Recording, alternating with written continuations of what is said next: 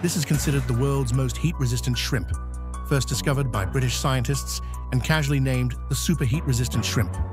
While a 30-degree Celsius bath feels hot to us, this shrimp thrives in hydrothermal vents, reaching around 450 degrees Celsius.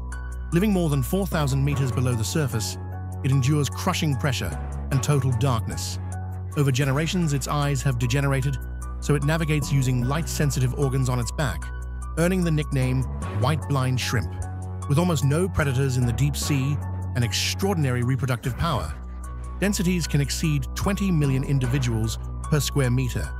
They feed on thermophilic microorganisms near the vents, and a special protein in their bodies remains stable even at extreme temperatures. One curious thought remains. If someone ever caught a whole kilo of these giant shrimp, how could we possibly cook them?